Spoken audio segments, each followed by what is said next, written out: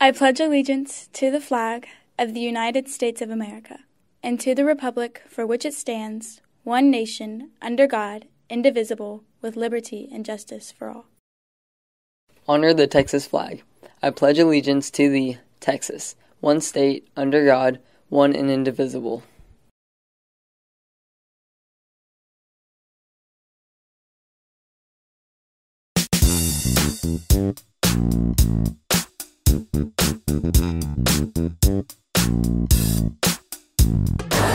Basically, it's just a competition for all the people in art to have their stuff judged by people who have been artists or have careers in artwork.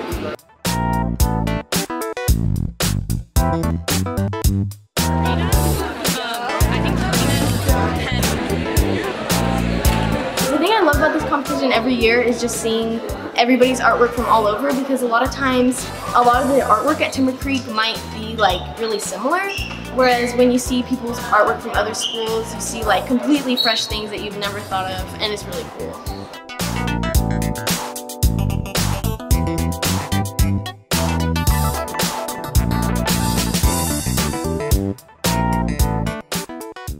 So I released my first song, Happiest Year, December 19th, 2019 at 11 p.m. So my mom was sending me a list of songs that she really liked, and I had never recorded anything before. And my dad, we have a studio at his house.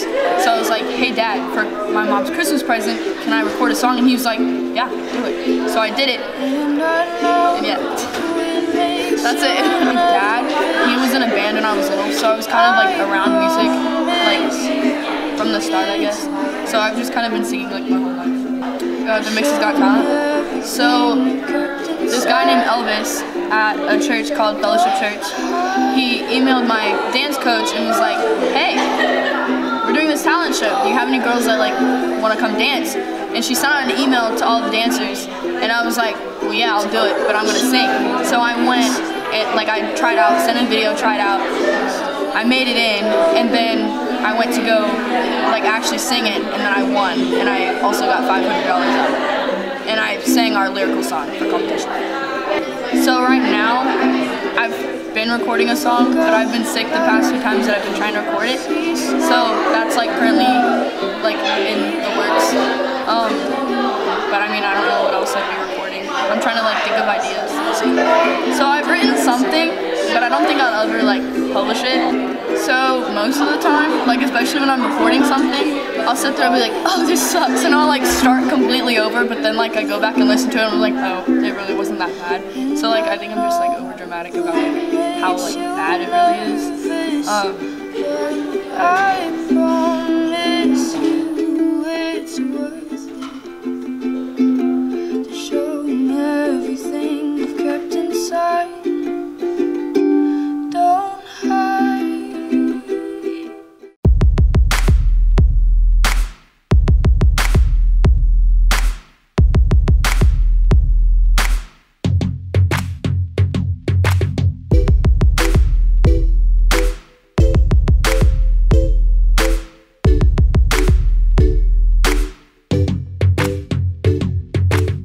Our spring shows this year are the Book of Everything, which opens March 5th and runs from the 5th to the 7th. The Book of Everything is about a 7-year-old boy named Thomas who is growing up in post-World War II in Amsterdam in a very conservative religious household. Lots of rules, lots of strict discipline from his father, but Thomas is creative and has this huge imagination and wants to explore and break out of those boundaries and trying to navigate his life that way. Come see the Book of Everything, March 5th, 6th, and 7th at 7 p.m. Student tickets are $7, adult tickets are $10. Come support Falcon Theater.